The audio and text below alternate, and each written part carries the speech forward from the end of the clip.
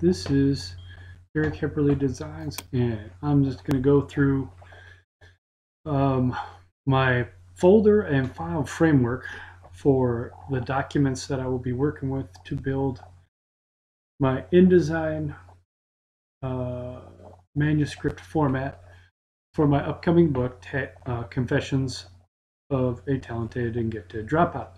So this is episode 3 in the series, and let us check out the structure here. Okay. The first you can see we have the folder. This is EHD, that means Eric Hepperle Designs. Everything that's something that I created or that is 90% my creation, file or folder or whatever, will have EHD on the front. So that's the nomenclature. And then some people use underscores, some people use periods, some people use dashes as separators. I prefer underscores. So, and then the PRJ means project, and more specifically, personal project to test my skills or just to do something, create something I need. And this is the date with the year first and the month and the day. And then it's the type of project is it's a book. And this is just a short description that will let me know what this is about if I happen to come across it later and don't remember what it is. Oh, Tag Dropout, that's my book. Also, it gives me a minimal thing that I can search for in indexing search program. Okay, so like Void Tools Everything is my favorite to use. So tag dropout and WIP means work in progress. So that lets me know when I find this later on as a zip or whatever that, oh, this is the materials I used and this is progress that I made, but this is not a completed version. So when I make a completed version, I'll start attaching the word final to it. Okay, so that's the main folder. Let's go inside and see what's inside there. So junk is just a clip of the book cover I created. I believe I created it in Microsoft Word. What was it, 2018? Yeah, I created the book cover in 2018. And junk is just a section of that I grabbed to throw into a color analyzer program and develop a color palette from it because I don't have the newest version of Adobe that does all that fancy stuff itself. Okay, so this is just a copy of the email that I archived from Balboa Press with my original order information from 2016. Okay, what else do we have here? Let's look at a long time ago. These are actually some files I found the other day. There's been different versions that I've tried to make with different programs as the typesetting program. I believe this was either done with Google Docs, Google Sheets, or OpenOffice. So there's that. Yeah, so this is a version. You know, we've got the line and the chapter and different things about the year I was born or the day I was born, etc. Okay. And here's how to make $1 or the bakery banking scam or how to launder food stamps at the bakery. So these are stories from my childhood, and I just gave them names for a chapter. Here's a list of different things that I remember happening in my childhood that I may want to write about and develop into a chapter or part of a chapter. And then this was a timeline. Let's see if we can open that up. We're right on our time. We're good. Okay, cancel. Should we cancel? Yeah, just open a document.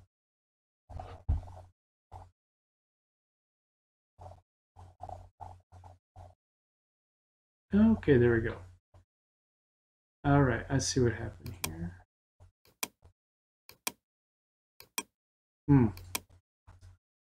I started with another document and then started converting it into this. So this is my timeline of events. So here's the event, and then I'll put this will be event number 1, event number 2, event number 3, but it might be within that year. So it might be 1984-01, 1984-05. This number represents just a plain index number. It tells me how many rows there are. The year, again, that's the year that the event happened, what grade I was in roughly. Location, well, self-explanatory. It says where this happened. Details, yeah, there we go. And then notes. So that's what I have so far. We'll close out of there. And here's a couple different icons I found. All right, so current version, this is what I'm working on. This is the palette I made in Coolors. Go back here real quick. You see, coolors.co. It's a really cool website where you can upload a photo and it'll take that photo and automatically make a color palette from it. And remember, that's what this junk was for, so that I could devise this color palette. I like it. I think that's a pretty good palette. And if I need to, I'll edit it as we go. But there's no intermids. Okay, let's see. That's a library. So here's the current version of our document. Let's see. Okay, we're getting there. And I'm actually going to pause it because InDesign takes a while to open. Okay, as you can see, in InDesign, we've got the master pages that we set up last time, and we were following a cookbook tutorial. So we've got a line here that we don't know if we're going to use or not, but at least we've got our pages set up, and we've got it so that when we enter text, it's going to do what it needs to do. Okay, so we will close out of there, and let's see what else we have. Like I told you before, intermeds is my intermediate level stuff. This gives you a preview. That's a PDF spread, so just kind of example of what a spread looks like currently. And that's a work in progress, right? So EHD Writings, these are writings that I wrote in the past, in like 1989 and stuff, that have little illustrations with them that I may end up integrating into the book. Not sure. Maybe. Probably in some way. Versions. So here's previous versions that I worked on. Here's another version that I did with a, kind of Caslon font going on there. Adobe Caslon. And let's see. I made a table of contents.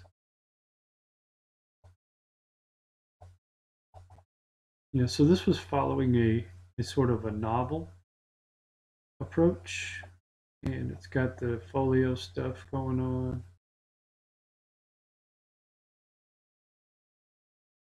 Anyway, that was one version. And then here was another working draft. It was in a docx before I ran out of Microsoft Word. I don't have Microsoft Word anymore. And this is when I was following a tutorial. And Sean Bushi was a YouTube guy, and here's the URL. But this is the better part: creating a book using Adobe InDesign CC 2014. So this is when I tried following his tutorial, and it worked pretty good. But it was all about assembling a book. It's a good tutorial. You should watch it.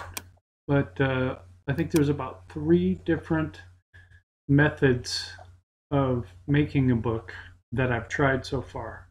And it's not that I've tried one and said, nah, that didn't work, let me try another one. It's that I've just never finished any method. But the one that I'm working on currently is the cookbook method. And I call it that because it's based on the tutorial from Nigel French on LinkedIn Learning.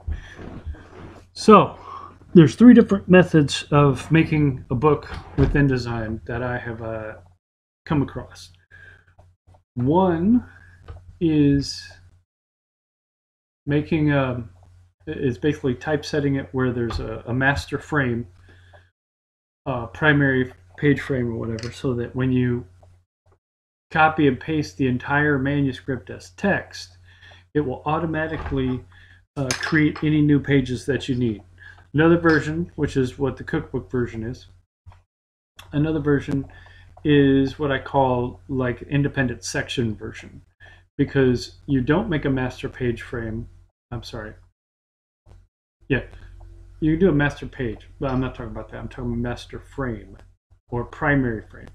You don't do a primary frame, and it doesn't automatically adjust for your text, but that's because this is for a book that's not primarily just text.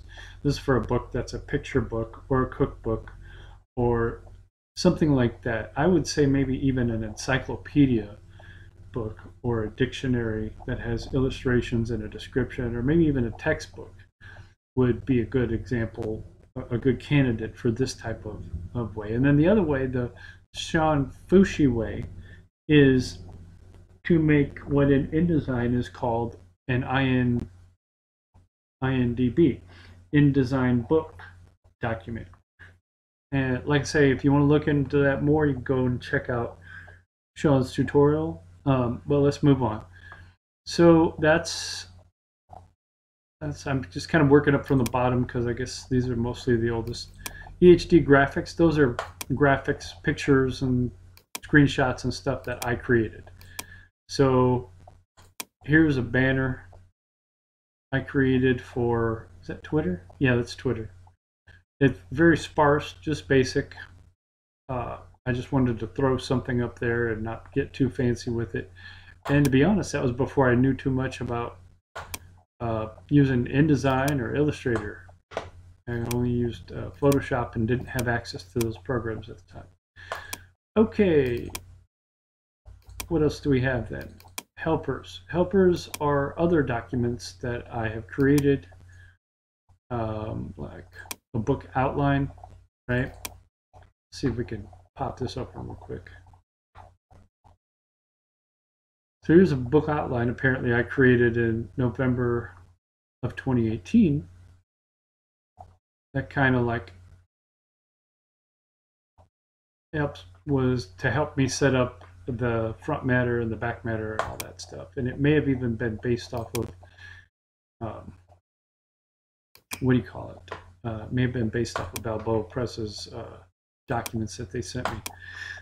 This is a screenshot I made of a video that I wanted to remember and that I may refer to, which is about using fair use on YouTube.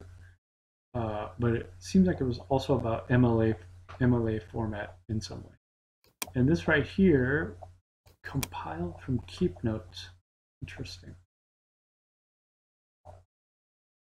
So at one point I was using Google Keep to make notes about what I might have in my book. So I believe that these are all encompassed in some other document now and isn't necessarily necessary, but I may be wrong, so I don't want to get rid of it. And then Balboa, these are all the documents that I got directly from Balboa Press that say what the requirements are, except for these two.